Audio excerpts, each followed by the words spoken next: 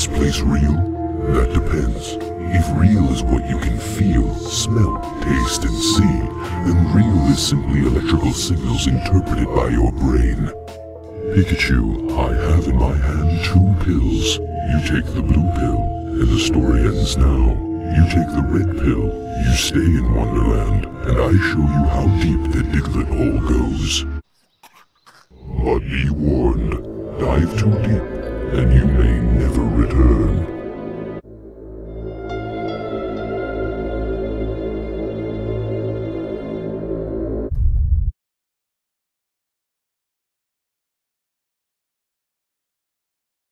And then lose a significant amount. You know, it's one of the reasons I'm very scared of the high end. You know, the high end, even if I was extremely wealthy, the high end freaks me out because the amount of people who are spending in that space is so small that you could have a small exodus of just a handful of people, and the high end market is lost. You know, because there's just not enough demand. So then the prices are gonna crash, and it doesn't seem like a safe space to me at all. I like, just like Brian says here, the $100 to $500 per card on long term, like that's safer, like a kind of card that if it did go down, the floor isn't necessarily crazy low, and it's not like putting you on the street. You know, like maybe if the cards go down, you have to buckle your belt a little bit, like, you know, eat a little bit more instant noodles for lunch a couple of times a week. You know, like, but it's not going to change your lifestyle in any significant way. Yeah, and some of the major people, I mean, people talk about the sports card investor. He made a video where, you know, he's made a lot of money from owning a lot of different businesses and things such as that. And, you know, he could retire if he wanted to right now. So it's one of those things where he said he has like 20%. I think that's the most I would, if I was going to have like a huge part of my net worth in collectibles, 20% is the max. Like 20% is the max. Like I could do that much. That's really pushing. So I like the idea of investing. You know, like there's this concept of back at the time of the gold rush, you know, that the people who invested in the gold mining processes and buying the gold mines, like some people struck it rich and became, you know, generational wealth. But most of the people who were really succeeding through that were the ones who set up the businesses to support the people who were taking the risks. You know, the people selling the shovels and selling, you know, opening the restaurants in the mining places. Like in my mind, the more that's even a healthier space is just to figure out how to support people in what they're doing, and not necessarily like, you know, throw all your money into this risky space. Like I like to invest in cards, like and to look for opportunities, arbitrage opportunities, really, like is what I would be looking for more. Like not necessarily, you know, just seeing what's available that I can get for a decent price. You know, if it's for myself or if it's for selling, I want to find the arbitrage possibilities, not necessarily the risky plays. The risky plays are not attractive to me. How low do you think a lot of high end stuff is going to go? Because we'll say like this is kind of starting to become more vintage now, but let's say the 1986 Fleer Jordan card PSA 10, I guess the highest that ever sold for PSA 10 just for the base card, because there are some autos that sold for $1 million, but like high grade autos, 750K or something was the highest. Yeah, like 850K for one, and then the other ones were like 720K, and there's quite a few that were like 500-600K. So I recently sold for 174,000, I think, which I'm not surprised. No, I'm not surprised. Because how many people are spending that much money? What's the demand? You have like a dozen people, well, probably more than that, but you don't have a whole lot of people who are going to be willing to spork out hundreds of thousands of dollars on a card. So it's just, I don't know how low it's going to come, but it doesn't make a lot of sense to me as a space to focus yourself. Yeah. One reason I kind of made a little bit more critical content, just because I understand like geopolitics quite a bit. I guess Hobby Champs mentioned something, but like and I just know like a recession is going to be coming in 2023. I just kind of just look at demographics and just some macro factors. And no, that doesn't mean like people aren't going to stop collecting, but I think people are going to be budgeting more, right? If you're spending, I don't know, $1,000 a year on cards, it may turn to 500 or 250 or whatever. Yeah. You start going to lower end stuff. That's why I feel that $100, $200, $300, like whatever the conditions of the global economy are, there's gonna be people who still want cards, and those cards are not crazy out of reach for a lot of people. Yeah. And then the other thing is Europe is gonna be in trouble. Where it's just it's not gonna be as wealthy, and things aren't gonna be as great. You're gonna have some energy crisis issues. Germany is kind of the heart of manufacturing. I'm not gonna go into detail about all this boring stuff, but it's like a lot of people in Europe aren't gonna have that disposable income, because people are talking about international market. For many places, the international market won't be big for a while. I'm not saying it will never be there, but it's just so many countries around the world just having financial problems. And it's going to take a while to kind of get through that. And probably America is going to be one of the first countries to do that. And from certain experts that I listen to, they're thinking 2027 when inflation is really under control. And then we're able to manufacture and be really productive and really grow the economy the way it should be grown. So it's going to be a tough time.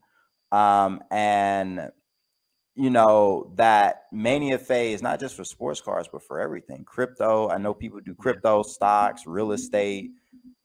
It's just not going to be that lucrative.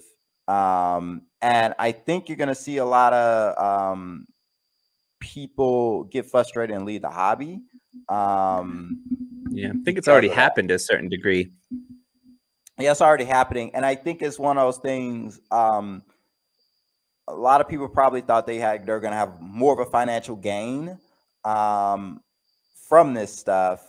And people are like, there are so many other prospects in my regular everyday life that I will just want to put more time to. Yeah, I think that's a big point, because I feel a lot of the people who entered it were entering, you know, there's all this big focus on side hustles, you know, like so many different little things that people will do for side income aside from their job. And I think people were really approaching the hobby as a side hustle. But then when they realized that you know, on an hourly rate kind of thing, this is not a good side hustle. There's so many better ways, you know, that if that's what you're really focusing on. So I feel like a lot of people kind of stepped away. And as you can see too, like Hobby Champs mentions here that even a lot of the content creators have disappeared over the past little bit of time. And thank you, by the way. I hope you two stick around. We'll stick around. I'm sure we will. Because it's from a place of interest and not just type exactly that for that reason. But I feel like, you know, I think that's also a repercussion of this. You know, people kind of had a certain expectation, whether they were content creating in the space, whether they were you know, just getting into cards themselves. There's certain expectations, and those expectations are not met. So a lot of people kind of step outside, or even if maybe they become more fringe involved, which is also not a problem. You know, people could be involved in the hobby, but at the edges of the hobby, which is great. You know, that's one of the things I love about the hobby is you can come in and out. You can be more involved at certain times, less involved at certain times. You can, you know, based on what you're doing, there's nothing that's, unless you have an actual business in the space, you can come and go as you please and be as engaged as you want to be at different times. And there'll be times when you want to, you know, like I've been on ComC recently. I've been having so much fun flipping cards that I'm finding for like 35 cents and selling it for 65 cents just for fun, because it's just so fun. So like there's different ways to be involved at different times. Yeah. The other thing, I think a lot of stuff is gonna kind of be consolidated more. All these spaces where people are selling cards, we kind of mentioned this about Fanatics. Like you have my slabs, because I've tried selling on other platforms outside of eBay, and most of the stuff I send to Probe Steam, because I'm in Connecticut, so it's like probe scenes in New Jersey, but it's like a 45-minute drive. I can literally like drive over and just drop everything off. And I've done business with them so much, and I don't like shield bid my stuff. If it sells low, it sells low.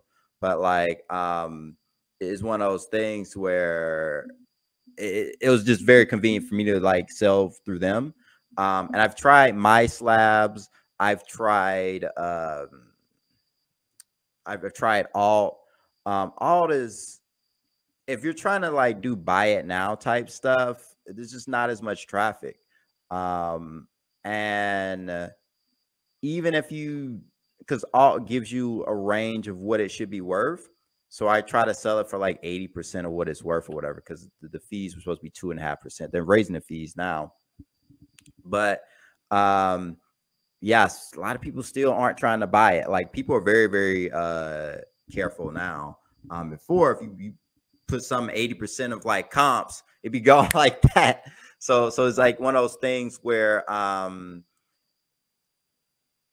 the mindset has changed, which is good. I think less people are going to get hurt, but also a lot of these selling platforms, I like the ideas of less selling fees and things such as that. So it's like easier to transact. But I don't see many of these, because you can also sell on PWCC. You can sell, I mean, the sports card shows. You have Discords and Instagram. Like you have so many ways of buying. You mentioned ComC. There's like pristine auctions. There's so many other places you can buy and sell cards. Where and then when Fanatics are fully up and running, they probably have a website you buy and sell from them directly. I don't know, and it just takes time trying to maneuver through all these websites. Yeah, that's true. And you know, the thing that was just coming to mind as you were saying all of that, because you were talking about like how it would be nice if some of the, because like eBay, for example, you know, their fees are quite high, really very high. And you would hope that, you know, with more competition, maybe, you know, they'd be able to, you know, different people would be competing to bring those prices down. But honestly, I think the more competition in the market actually might make the seller's fees not come down at all, because there's not enough supply, you know, and there's not enough people buying cards regularly. You know, I look at like Star Stock, for example, and how, you know, their business model failed because they just weren't making enough ongoing money. You know, they were trying to make money when the spike was going on, and there was like ongoing, like so much buying and selling happening on the platform, and they got their little transaction percentage each time. Because there was so much movement, they could keep their fees pretty low, and it was okay. But as soon as the market slowed down, like their business model couldn't work anymore, because it was based on like a constant movement. So now, you know, I worry, like if there's too many spaces to buy cards, like it's hard if it's cards exclusive, you know, it's hard. It could be hard for them to sustain a long-term business model if their seller fees get too low. So I worry that some of the different marketplaces, you know, if they are only in cards, if they'll be able to maintain their My Slabs, you know, could be one that I worry a little bit. Are they going to be able to maintain it? Maybe, but I don't know. Yeah. There's a bunch of other places that people buy. I use Whatnot, and there's other places people buying and selling cards. I haven't used Whatnot. But yeah, I've just tried like My Slabs and all. For some stuff, it may be kind of useful, but most of the stuff, it's like I might as well just send it to ProSteam or literally sell on eBay, because I'll probably end up selling it quicker. And then the ways a lot of stuff, because I got everything back from PSA. Like I literally got back like hundreds of cards, like almost 1,000 cards from PSA like a month ago. I'm like, wow, like dishing some of this stuff out, and it's like and certain stuff I'm gonna keep long term just because I like it, and then a lot of stuff is like, I don't know why I was like sending this stuff in, but it's just one of those things where it's like, yeah, you technically, for some of the stuff, you actually may make more money selling on eBay with the higher fees than some of these other, because the volatility of the market, and then it could just sit there for less than comp for a long time. unless you're like trying to promote what you're selling, which could look weird because it could look like you're pumping and dumping too. Mm.